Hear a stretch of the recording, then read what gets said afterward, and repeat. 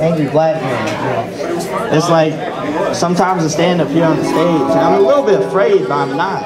You know, sometimes I stand up here on the stage, I'm a little bit afraid, but I'm not. I see a man get shot 2 days ago. It ain't funny. Now you're talking about this other dude got shot, and I'm like, how you gonna talk about my city? You're not even here. You got people from New York, from New Jersey, from all over the place telling me about Baltimore. I live here. I live here. You know, it's like,